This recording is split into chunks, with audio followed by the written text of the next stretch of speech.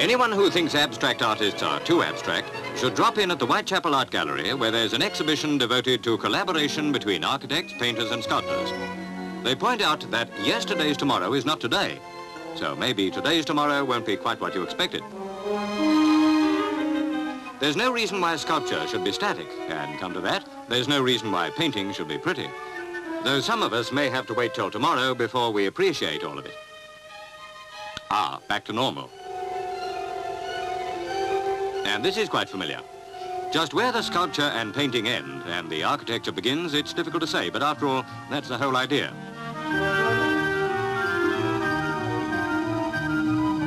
All right, we're looking. All right, we're thinking. All right, we're foxed. But don't be too sure our houses won't look like this tomorrow. Anything can happen.